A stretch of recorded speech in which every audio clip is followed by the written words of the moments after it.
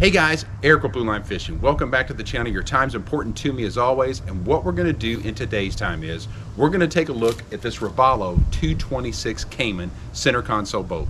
Stick around, I think you're going to enjoy it.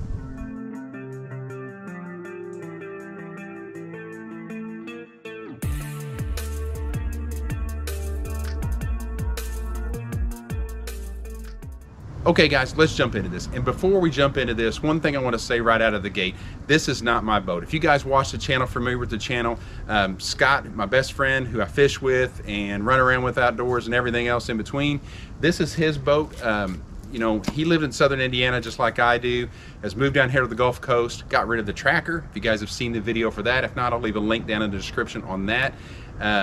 He had the tracker before, and this is the Robalo. This is the inshore, nearshore boat that he's bought to be able to use down here on the Gulf Coast. I'll start out by saying this is a 2016, and I'll give you kind of the juicy stats on it. As far as the length goes, it is 22 feet 6 inches. The beam on it is 8 foot 6 inches. As far as the dead rise goes, we looked that up. We did a little research on it because can't really find the 2016 dead rise information, but on the 2020 and such, it's 15 degrees. So if you like those geeky stats, there's the info on that. And with that being said, we're going to start taking a look at the boat itself. Okay guys, we're going to start up here on the bow of the boat, and the first thing we'll talk about is the trolling motor system that's on this boat. So this is a Minn Kota Riptide Terrova trolling motor. It is a 60-inch shaft, 36-volt system with 112 pounds of thrust. It is an iPilot system, controlled with the remote. And this is what's going to power up here on the front end. I can tell you we used it the other day when we had it out, and it's more than enough for this boat. Did a really good job. And one other thing I'll mention about the trolling motor on this is a quick detach system on this, so it can be taken off if you're worried about theft in the area you live in, or you just want to take it off for storage, or when you winterize it. So you're just going to take this cotter pin out. I just slid out right here, both hands on this bar, run it out, and now you can remove the entire trolling motor. Very easy to take off, store, and then put back on for a day of fishing. Okay, so the stern of the boat here, we'll go with the power system here. Obviously the Yamaha 4-stroke 200 horsepower engine on that.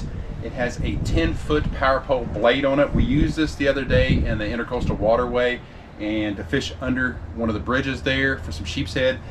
I can tell you the current was ripping, and this thing did a great job. But anyway, 10-foot power pole. When we get inside the boat here in a minute, do the interior, I'll show you. It's got a console button for it to be able to deploy the power pole, and it also has a remote as well. Okay guys, so on the port side of the boat, we had the power pole.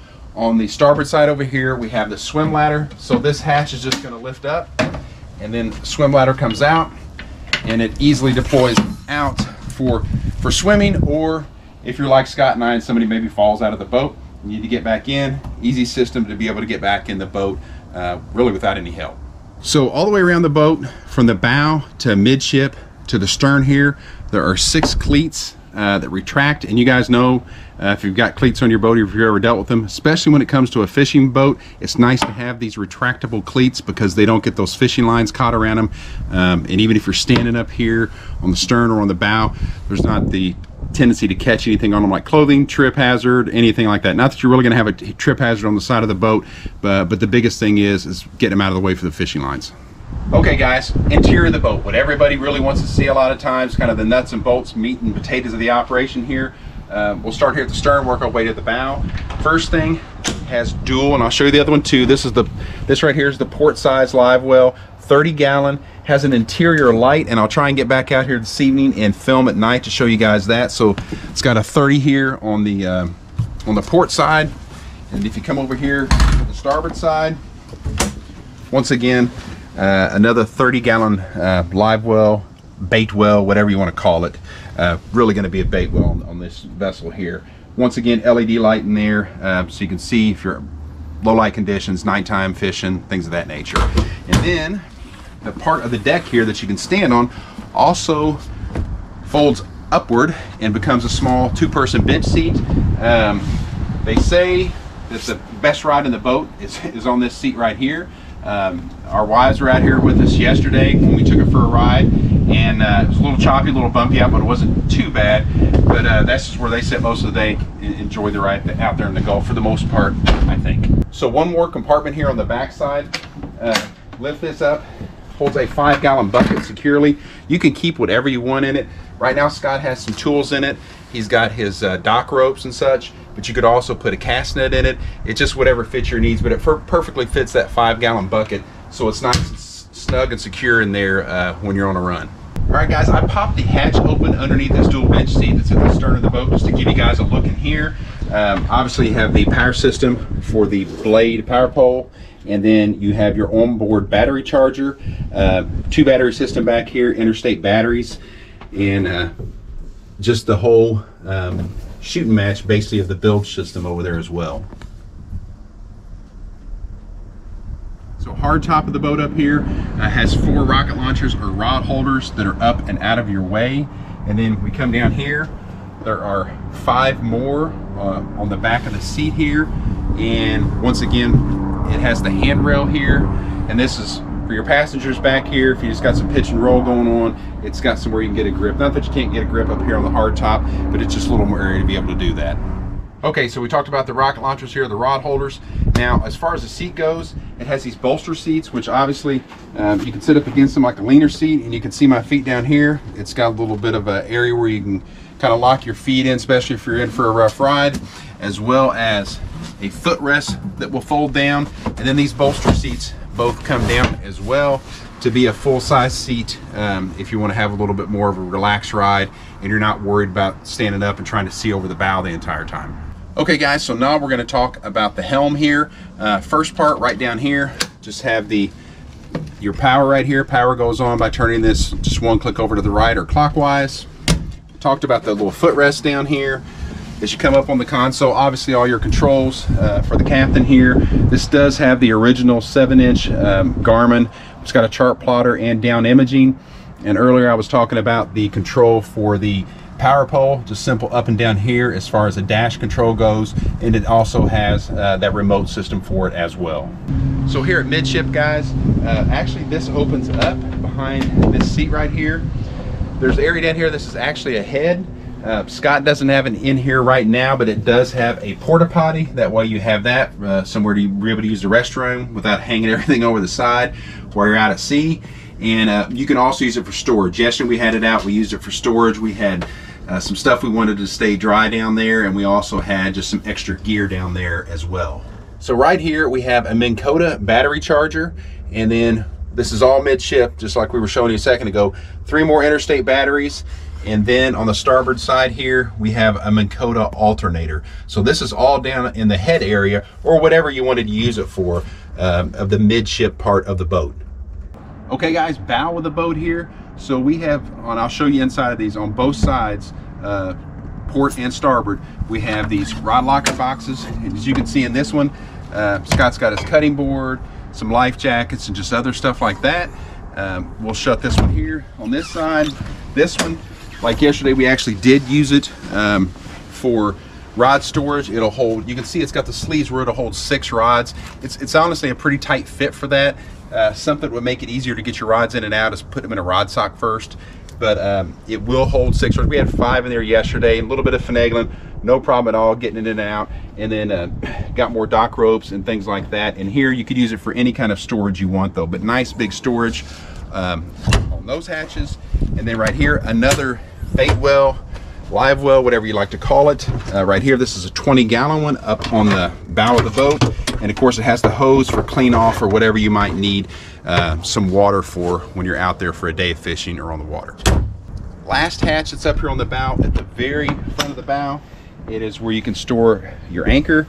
As you can see in here, got the anchor and rope in there, easily accessible via this small hatch right here. So that's a walkthrough here of this 2016 Robalo 226 Cayman. I'll say this, since I've been down there, I've been staying with Scott for about a week, and we've gotten the boat out some. We've had some kind of bad weather this week. It's the end of November, getting ready to go in December here. So you know how that time of year is, weather is hit and miss. We wanted to get the boat out more. We've had it out twice. We got out in the Intercoastal Waterway, and we also got out on Mobile Bay a little bit. Yesterday we were able to get out into the Gulf a little bit. I will say, this is my personal experience, I've been going out saltwater fishing multiple times a year since I was a real little kid, for probably 40 plus years now. I've been going out, and I've been blessed enough to be able to go out on the big offshore yacht type boats and fish, center consoles, bay boats, skiffs, a lot of different boats with a lot of different rides and a lot of different styles of fishing out of them. We didn't, like I say, get to fish as much as we wanted to this week out of it, but I will say the ride yesterday was, I thought, excellent. I think the fishability of this boat is really, really good. It's got plenty of room, even with rods in the rocket launchers at midship there. A guy like me, and I'm a bigger guy, I'm over 6'2", can move around and not get cluttered up on the boat. So I've been really impressed with the ride and the way it fished this past week. I hope you guys enjoyed the look at this boat. I'm going to try and get back out here this evening and show you some nighttime shots of the lighting system on it, both interior and exterior, and maybe a little bit of ride footage as well. All right, guys, I don't know how well you can see this, but these are the courtesy lights on the boat, and I'll do a little walk around the helm here from the stern to the bow. You can kind of see them here, these blue lights, just enough to see where you're walking, where you're going at night, pre-dawn, right after sunset and such. But courtesy lights on the boat here, and then we're going to go through the other set of lights it's got on as well. Okay, guys, these are the hard top lights. So it's a set of each one, maybe kind of hard to see in this footage right here, but it's going to be a set of 4 LEDs on each side, two different packs of them. They're like small LED wall pack lights, and then one right here. There's a couple burned out there, but it's still super bright enough to see what you're doing. You can see up here on the bow of the boat, and then go back here to the stern as well. And these two, they light everything up really, really nice to be able to see rig up rods, your terminal tackle, things like that, just whatever you're doing at night, or once again, low light conditions. And the last set of lights here, guys, is the bait well lights on each side. That's the starboard side.